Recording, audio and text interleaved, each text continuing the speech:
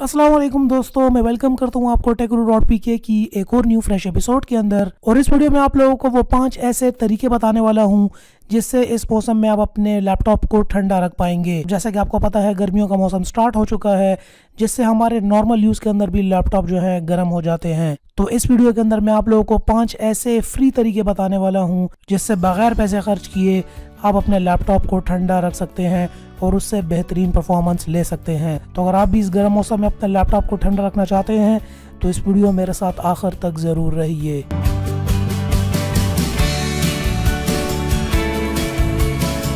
अब जैसा कि आपको पता है कि लैपटॉप के गर्म होना ना ही आपके लिए अच्छा है और ना ही लैपटॉप के लिए भी। अब लैपटॉप के जितने भी पुर्जे होते हैं, जितने भी पार्ट्स होते हैं, उनको एक बहुत छोटी जगह पे कॉम्पैक्ट करके लगाया गया होता है और उसी कॉम्पैक्ट कॉन्फ़िगरेशन के अंदर से हम जो है हाई परफॉर्मेंस एक्सपेक्ट कर रहे होते हैं और परफॉर्मेंस ले रहे होते हैं, जिसकी वजह से वो जितने भी पार्ट्स लगे होते हैं वो कुछ ना कुछ गर्माइश पैदा करते हैं, जो कि साथ मिलकर एक साइनर्जी बनाते हैं और लैपटॉप को गर्म करते हैं। अब इस गर्माइश को कम करने के लिए लैपटॉप के अंदर एक पंखा भी होता है। इसके अलावा बॉडी के अंदर भी कुछ वेंट्स दिए गए होते हैं जहाँ से हवा अंदर आती है और बाहर जाती है, जो कि लैपटॉप के कूल रखने के लिए बहुत ज़रूरी है। अब मसला ये है कि एक तो पाकिस्तान में गर्मी बहुत ज़्यादा होती है, साथ में हमारे मुल्क के अंदर डस्ट भी बहुत ज़्यादा है। अगर आपका लैपटॉप कमरे के अंदर भी पड़ा होगा तो एक दिन के बाद आप देखेंगे उसके अंदर बहुत ज़्यादा डस्ट आ जाएगी और ये जो वेंट्स होते हैं, इन वेंट्स के अंदर भी काफ़ी ज़्यादा अंदर डस्ट भी चली जाती है, जो कि अंदर आके पार्ट्स को क्लॉग करती है, जिसकी वजह से भी लैपटॉप गर्म होता है। तो चलिए दोस्तों शुरू करते हैं वो 5 ऐसे तरीके जिनको इस्तेमाल करते हुए आप अपने लैपटॉप को कूल रख पाएंगे। यहाँ पर लैपटॉप का मतलब ही है कि आप उसको अपनी टांगों पर रखें, लैप पर रखें, मगर लैपटॉप को कभी भी अपनी गोद में या टांगों पर रख कर इस्तेमाल नहीं करना चाहिए। इस तरह लैपटॉप के अंदर की गर्माइश बाहर नहीं निकल पाती और ना ही बाहर से हवा अंदर दाखिल हो सकती है। इसका बेहतरीन तरीका ये है कि आप हमेशा लैपटॉप को उसके स्टैंड पर रख कर इस्तेमाल करें। इसके अलावा आप लैपटॉप को किसी छोटी किताब पर भी रख कर इस्तेमाल कर सकते हैं, ताकि गर्माइश के निकलने और हवा के दाखिले में कोई रुकावट पैदा ना हो। गर्म होने से ना सिर्फ लैपटॉप की रफ्तार सुस्त होती है बल्कि कई पार्ट्स तबाह भी होने का ख़तरा होता है। Number 2, bye a cooling pad. यहाँ पर अब लैपटॉप को ठंडा रखने के लिए कूलिंग पैड का भी आप इस्तेमाल कर सकते हैं और ये कूलिंग पैड जो है आपको मार्केट में बड़ी आसानी से मिल जाएंगे। मैंने अपने चैनल पर भी एक कूलिंग पैड का रिव्यू किया हुआ है।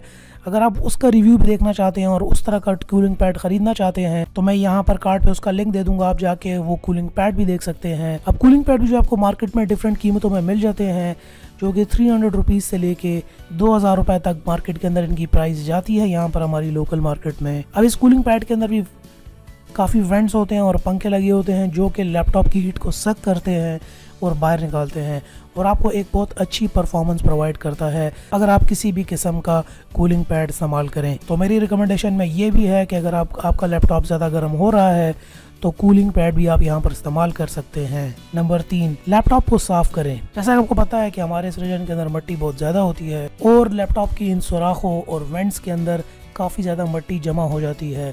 तो गर्मी का मौसम जब भी आपका स्टार्ट होने लगे तो लैपटॉप को एक मरतबा क्लीन आउट कर लीजिए पूरा का पूरा। अगर आप खुद क्लीन नहीं कर सकते और ये सारे पार्ट्स आप नहीं खोल सकते तो अगर आप इसको किसी भी लैपटॉप की मार्केट में ले जाएं तो 500 रुपये से लेके 1000 रुपये के अंदर ये पूरा आपका लैपटॉप खोल के एक एक पार्ट उसको बिल्कुल साफ़ कर देंगे आपके लिए। यहाँ पर एक ज़रूरी बात आपको बताता चलूँ, ज़्यादातर लोग जो हैं वो ब्लोअर का इस्तेमाल करते हैं। अब इस बात को जान लें कि लैपटॉप के अंदर जो है बड़ी छोटी छोटी तारें और छोटे छोटे कनेक्टर होते हैं। अगर आप ब्लोअर की प्रेशराइज्ड हवा से उसको साफ़ करने की कोशिश करेंगे तो कोई भी तार अंदर से निकल सकती है या कोई भी पार्ट अपनी जगह से मिसप्लेस हो सकता है। तो ऐसी गलती करने की बिल्कुल भी ज़रूरत नहीं है, आपको किसी प्रोफेशनल के पास ही ले जाना पड़ेगा। और अगर आप ख़ुद भी लैपटॉप को खोल के ये काम कर सकते हैं तो ये बहुत बेहतरीन है कि आप लैपटॉप को खोल के उसके सारे पार्ट्स को, मिट्टी जितनी भी लगी हुई है उसको साफ़ कर दे। इससे आपकी परफॉर्मेंस भी बेहतरीन होगी और लैपटॉप गर्म भी नहीं होगा। Number 4, check and adjust settings. यहाँ पर आप काम के बोझ को कम करना भी आपके लैपटॉप के दर्जे हरारत को और टेम्परेचर को कम करने के हवाले से मददगार साबित हो सकता है। जैसे कि स्क्रीन की रोशनी, मतलब जो ब्राइटनेस होती है आपकी, गैर ज़रूरी USB डिवाइसेस ज़्यादा अपने लैपटॉप में ना लगाएं और गैर ज़रूरी ऐप्स भी जो है अपने लैपटॉप के अंदर इस्तेमाल ना करें। ऐसी ऐप डाउनलोड करें जिसकी मदद से लैपटॉप के टेम्परेचर और पंखे की रफ्तार पर नज़र रखी जा सके। पावर प्लान में भी यहाँ पर आप तब्दीली कर सकते हैं, जैसे कि लैपटॉप की यहाँ पर सेटिंग में जाकर आप यहाँ पर इसके परफॉर्मेंस को अगर बैलेंस रख लेते हैं तब आपकी लैपटॉप की जो कारकर्दगी है वो कम हो जाती है। अब यहाँ पर परफॉर्मेंस में तो थोड़ी बहुत कमी आती है, मगर इस तरीके से लैपटॉप गर्म नहीं होता। अगर कोई टास्क परफॉर्म करते हुए आपका लैपटॉप गर्म हो रहा है तो आप इसको बैलेंस मोड पे रख दें, तब भी इसकी हीट एक्सर्शन यहाँ पर कम होगी और आपको एक अच्छा रिजल्ट देखने को मिलेगा। Number 5, leave it idol. एक बेहतरीन तरीका ये भी है कि आप अपने लैपटॉप को कुछ वक्त के लिए आराम भी दीजिए, बहुत ज़्यादा बंद खोल ना करें। अगर आपने कोई ईमेल या कोई भी छोटा मोटा काम करना है और उसके लिए आप अपने लैपटॉप को ऑन कर लेते हैं, तो इससे थोड़ी देर के लिए इसे ऑन ही रहने दीजिए, एकदम उसको बंद करके और एब्रप्टली ऑन ऑफ ना करें।